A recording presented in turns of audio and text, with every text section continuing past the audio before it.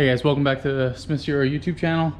Today we are back on the Mk1 Tdi. I'm just gonna start going through all the wiring. So this harness I have here, you can see it's got the lighting harness and the fans, that kind of stuff. This was the harness that had the melted wires up under the dash that we want to fix. So I think the best course of action for this is basically I have the Mk1 Bible out here, the Bentley, and with the Bentley I'll be able to go through, make sure every wire is what it needs to be, and anything that's extra, like that, like these, all that kind of stuff, anything that's extra is going to be gone. I have some nice new razor blades, some cutters, a helper, brake clean, rags, so I can clean all the wires as I go. The point of this is to just clean everything up, tidy it up, remove what we don't need. But there was no horn wiring, and we gotta fix the melted stuff. You know, we just gotta figure it out basically. Put you guys up on time lapse and just start tearing into it.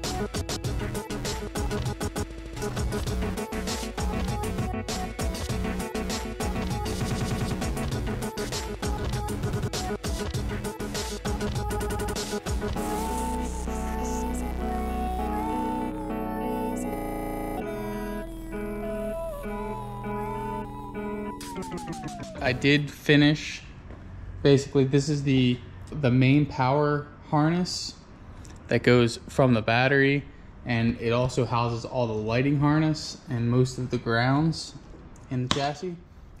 So I went through this stuff and there were just many issues. Let me bring you down to a couple things. So I want you guys to keep in mind that this was an AC truck, so because of that it had a lot of extra wiring from the factory, but a lot of this wiring was very hacked up. And then the rad fans and the rad fan switch wiring was so horrendous that I just took it all out, because what I plan to do is to make my own sub harness where it'll just run directly from the battery fused to the rad fan switch. When the rad fan switch comes on, it goes right to the fans. It's the most simplistic way. It eliminates the rest of the chassis out of it, and let me show you the main reasons why. So here's all the wiring that I took out of the car, and let me find you the fan wiring. This is your rad fan wiring. You follow it down. There was literally nothing holding these wires together besides some twisty boys and electrical tape. Pretty much everything I found that was ever an issue with this truck is in the same exact condition. This is a wiring harness that comes directly from the AC box. This is the one that's melted. These connection points are something that someone has added in here. I don't understand why they added them in here, but they're in here. I cut them out as well.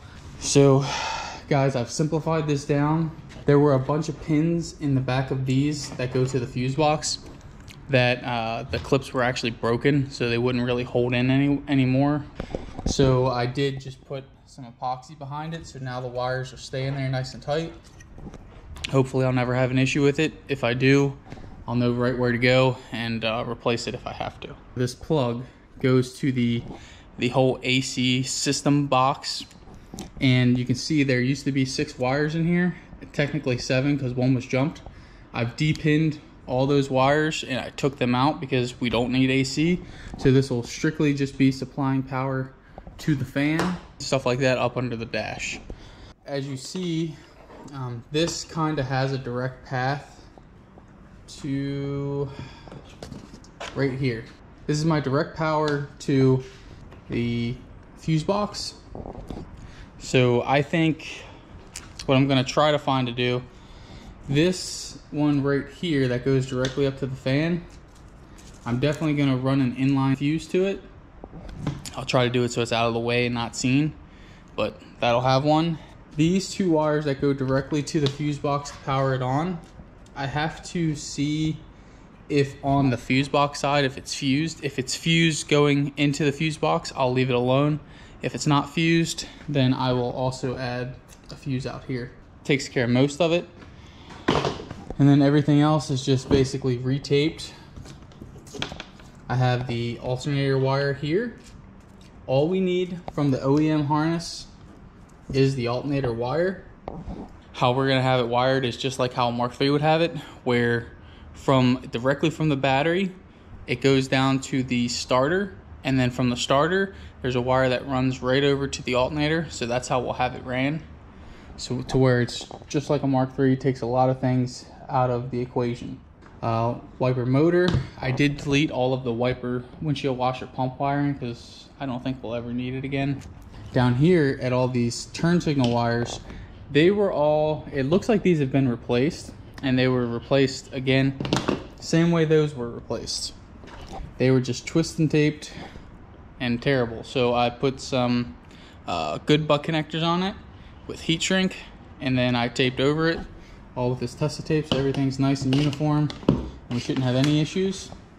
And then we never had horn wiring, so I did find that in the wiring harness, and I put a little Works connector, so now we can run this to our horn.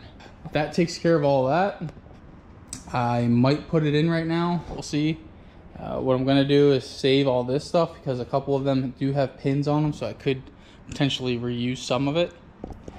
But right now we'll move all this stuff out of the way, potentially put this in. We'll see. If I put this in the car, I'll bring you along. But what the next plans are to start messing with the wiring harness from the Mark III. Now there's not many wires we actually need, so what I'm going to be doing is getting out the Mark III book, and I'm just going to be watching I'm going to look through the ECU and just keep following along on the pages in the Bentley manual. And I'm going to find switch 12 volts, solid 12 volts on the fuse box wiring. Let me try to show you guys. So if you can see this, 30 and 32, well, it's 30-2, 30-1. These are constant power directly from the battery. 15 is a switched ignition source. 31 is ground. X is what turns off when you're turning the key on.